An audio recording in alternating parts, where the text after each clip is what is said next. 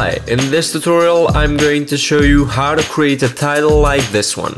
So let's get started. First I'm going to create a new composition, and then I'm going to create a solid which we're going to use as the background. It's going to be white. And now the next step is to create a new shape layer.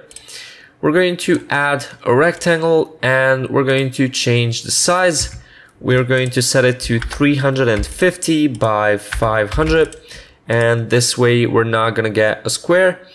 And then let's add a stroke. So first let's change the color of the stroke. I'm going to use this light blue, and then let's change the stroke width.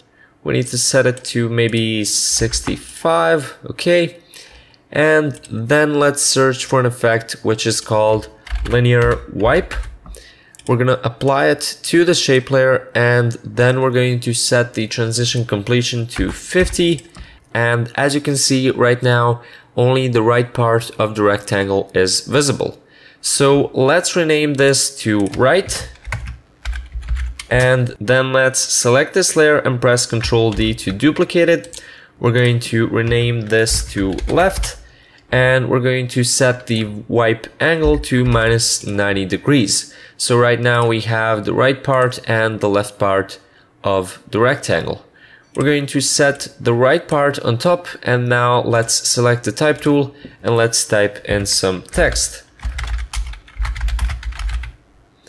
So let's align the text to the center of the composition. And then let's place this layer underneath the right part of the rectangle. And as you can see, we already get a 2.5D effect with a 2D rectangle. The next step would be to change the opacity of this layer. So let's press T, that will show the opacity, and let's set it to 90%. Then let's select the left part and let's set the opacity to 80%. And right now we have a really interesting look. So let's move on to animating this. We're going to create a new null object, and we're going to parent both the right side and the left side to the null.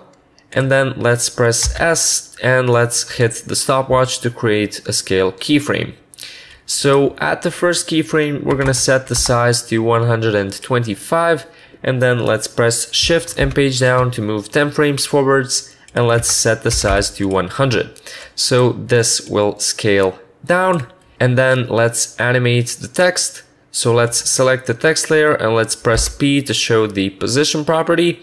Let's hit the stopwatch, and at the first keyframe we want the text to be all the way out here.